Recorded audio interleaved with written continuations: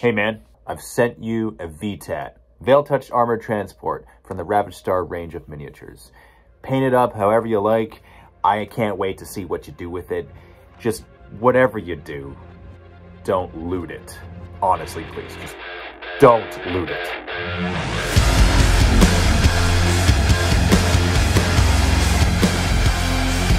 That's a nice looking tank. Sure would be a shame if someone carefully disassembled it with debonder and a sharp, fresh knife.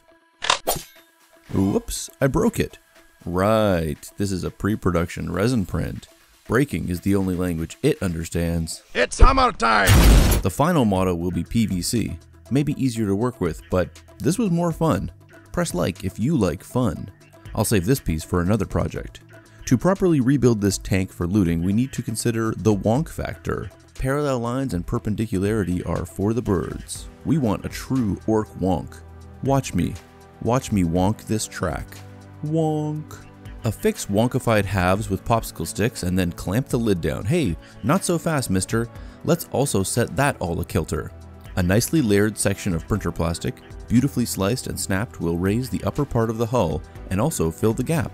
Rapid fire weathering via tiny files and various knife gougings. All this gouging is making me want to simulate some flame torch cuts. So I do that too with many slices along the top edge. Slap these on at an angle and then on it goes. Also kinda bowed out and wonky, just very deliberately so not perfect that it just has a giant hole in the back. This is just an excuse to build a massive engine machine out of random junk. Lid thing and then this apple juice propeller pruned down and capped with this mini pump top. Another one, and wow, I am getting exhausted by all these pipes. Great pun, but we almost forgot about the bit, and you just can't do that. It's all about the bit. Another exhaust, oh great. A Mega Bloks vent and then a busted Hot Wheels chunk, followed by a cap and coffee filter stack crammed on this plastic plug. Cute Mega Bloks Barbie plant pot and then that thing you use to hang a picture, hoping it won't fail. Rounded Mega Bloks as rear skid plates or something, appropriately pre-weathered. More great news onto that Hot Wheels component, then a thing I can't identify.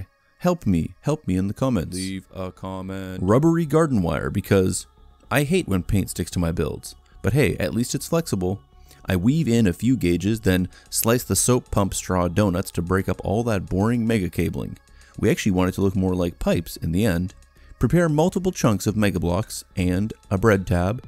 Use the drill a bit here, maybe a scrap of printer plastic. Oh yeah, the vice grip crush texture. Then affix in this somewhat underwhelming montage. Blop, blop, blip, blop, blip, blip, blip, blip, blip, blip. I broke apart a controller in a video that isn't out yet, and these directional buttons will make a very dangerous smashing bumper. Round plastic chunks underneath, and this mirror holder thing in the center with Mega Bloks curves on either side. Watch out! Don't get smashed! All these nice panels need to look like they're attached somehow, so I bust out the green stuff and... Okay, do you recognize this bent aluminum can tool? That's right, my friends! I'm adding some weld bead lines, just like my famous uncle. Quick restonk on the bits in the back rooms, and we're back in the workshop. Help me escape the back rooms in the future by subscribing today. Subscribe. Gotta make a DACA holder, aka the turret of the tank. I'll repurpose the old smasher part and bulk it out with a razor cover. Wait, I need more continuity. Give me that hatch. Prune and assemble the foundation with popsicle stick reinforcement, and then we need DACA. Stat! Search the bins! The main cannon is a stack made from some paper shredder and medical components topped with this very slightly tapered cylinder lid and a little grommet, or whatever it's called. Plunk. These exhaust stacks make some nice shooter barrels. See ya! Just carefully drill the end to make a nifty looking muzzle. Mega Bloks cylinder with minor sawing to fit the turret shape, and then the other barrel stuck on below that. Okay, that's good DACA, kinda, but I need another cannon. This probably medical tube with a Mega Bloks hockey puck in there, eh? Just need to do this elite gluing technique and then prune the whole thing down. Some circuitry semicircles to flank the main cannon barrel, and then we're off to Armor Village. Printer plastic chunks to represent some large cast steel elements. Then we have these nice curved pieces cut and attached at the ideal angle to give an aesthetically pleasing turret profile. Now slap on that neat cast looking piece and also these other bits that I cut and weathered off screen. Little metal bands made of plastic to tie it all together. Okay. Unreleased custom resin cast SB resin panel products. Aw yeah. Mega Bloks thing and printer tab bit and this cute little piece that seemed like a hinge. Another band? Whoa, there it goes. Let's cut a cardboard apology for when we gently persuaded the hatch to leave the tank body and go up on the turret. Tiny corrugated stripe combined with more unreleased panel kits and neat bits of plastic metal to clamp it down. Gaps! I gotta glop some model paste in there. I use a wet brush to smush it all up in there. Okay, phew, no more gaps. Speaking of gaps, we got teeth. Why and how did I make these teeth? Next level plier grasp carving maneuver to prevent hand sliceage. What does that hand sliceage look like, you might ask? Here, look. Wait, no, I can't show that. After just working out that slightly curved pointy boy, I round down the edges and apply some battering and weathering via small file. See? I now just literally glued the teeth into place so that I have teeth on the turret. Oh, look at this cute little guy. Maybe I should detail this whole thing now. Here's some grading on the derriere, and now suddenly more teeth, lightly sanded, so they look less like stuck-on plastic chunks. The whole tank body just needs more plastic paneling, and also this lightsaber chunk to change the silhouette. When I was preparing these pieces, the plastic almost tore, which makes for some nicely jagged rear fenders. More panels and more teeth too, because you just can't have enough. Unlock the secret puzzle box of rivets for your free pass to Rivet Town. Witness this overindulgent stop-motion xylophone montage of rivet placement. Oh, wait, this isn't Bill making stuff. I rivet up lots of places with normal footage and then probably forget some as well. The nut and bolt style rivet are one of my favorites. And remember, place the rivet, place the glue, then slide them into place. I suppose rivet detailing counts as detail, so while I'm detailing, I also add this tangle of yo-yos into the bit and this other car piece thing onto the coffee filter stack canister. Now this engine looks like it will really work, but does it even have to really work? Oh no, I almost forgot the lore. I fill up the body of the tank with plenty of lore, and there's just enough left over to fix the turret too. Fake glue bloop. I rivet the turret since I've got it in hand. Each tooth gets a nice rivet at the base, just like in real life. Oh boy, this turret top riveting is really bringing it all together. Oh, whoopsie, looks like they missed one. A fake rivet hole looks good in this cast. Oh, right. I said this was meant to be cast metal. I guess I need to invent metal texture. Tamiya putty from Japan. And this aromatic scented liquid to thin it. Blop and stipple that goop all over the cast panel for epic texture. My friends. It cures very quickly, and then I knock back some of the lumpiness with sanding. Check that out. Do you think the orcs respect these brittle chaotic arrows? I don't. Let's snap a few away to make that authentic pre-looting battle damage complete. In fact, this whole tank is now complete. Do you agree? Not me. What? Why not? I'm in my prime. I primed the tank, under duress, so now it's ready for paint, I guess. These are the products and paints that I invented and I will use to magnificent effect. I make a metal paint combo and then grayify it with black and white inks. Some metallics don't have great coverage, so I do this to compensate. Slightly. Aggressively overbrush that onto everything, quickly obliterating any shading achieved in the zenithal prime. A more lighter silver brushed onto that mechanical engine zone, and then, look at that, it's so metal and shiny. Perhaps too shiny. Old school matte. Is bringing this matte out fan service at this point? I'm not sure.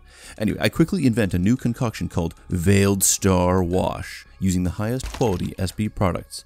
That goes on real smooth. Now the metal has parts that are darker. The wash is dry now. Can I still monetize the video if the paintbrush stabs? Oh, psych! It was just red paint all along. If you haven't seen any of my videos, ever, or at least none of my most recent and succinct painting tutorials, this is how I paint red. Just don't paint the edges. Yep, I work up a few layers, even though my custom SB red blend is pretty opaque. I just like a few coats. They don't even have to be thin. I periodically clean the brush to showcase this mug. Get the mug. Keep going and never paint the edges. It can take quite a while to paint all the individual panels with this method, but the clear benefit is that the finished product will convince thousands of people that you A, know what you're doing, and 2, that you are good at it. Once the red color and thickness is to your liking, you can proceed to modulation. It was to my liking, so here I am, making a dark red glaze. SB varnish is really important in this one.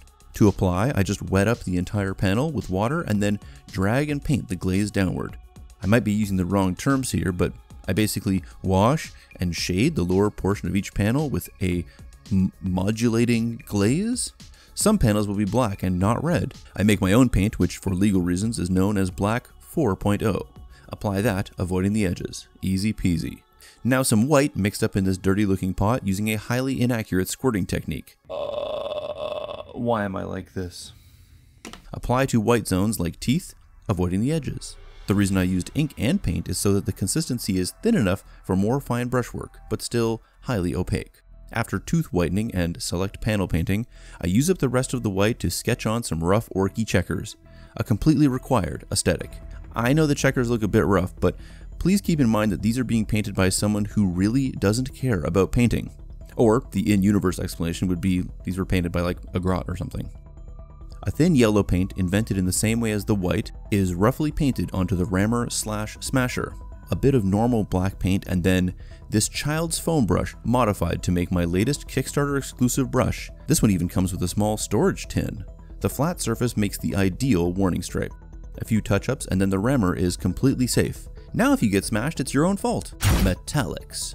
Copper for heat discoloration and various detail highlights. Gold for even more heat discoloration on the chutas and exhaust pipes. A light whitish gold to base the remaining chaotic brass bits. Wait, I can't really say chaos, can I? Because these are Ravaged Star, Armies of the Veil Touched, a custom line of physical miniatures brought to you by Miniwargaming and Lazy Squire Games. Link in description. And a bright silver for the base of the tracks. Okay, there are just 3 more steps. Step 1, Dirty Wash. Custom dark brown mix that gets applied in many places, but primarily as a tint for the lower part of any white panels and the super safe smasher. Step 2, Rust Wash.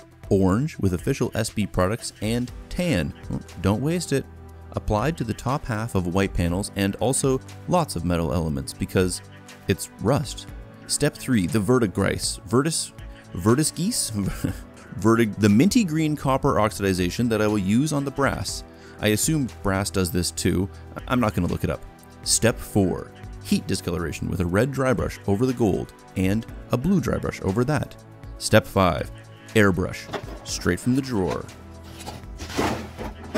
My special latte mix of white ink, varnish, and brown. Sign the old school matte and then just spray fairly indiscriminately, kind of at the bottom edge. Now the tank is dusty in appearance. Step F, visit Ravaged Star and behold their amazing new minis. They're even making their own game. You know me, I'm not some shill that will sell out and just advertise anything for a buck. But when Canadian Warhammer Markiplier says he wants to send you custom minis to destroy, I mean build, you just gotta go for it. Link in description. Is this thing orky enough for you? You know, this isn't even my Orktober build. Leave a comment that says Orktober when. Hey, I'm also not gonna stop you from commenting Titan when, but if you comment both, I might just get confused. I won't know which when to when. Comment Titan when, Orktober when. Go check out Ravaged Star, Armies of the Veil Touched, linked in the description. Hey, do you think we can get Dave to send me more tanks? I'd be happy to loot another one, even if he asks me not to. No regrets.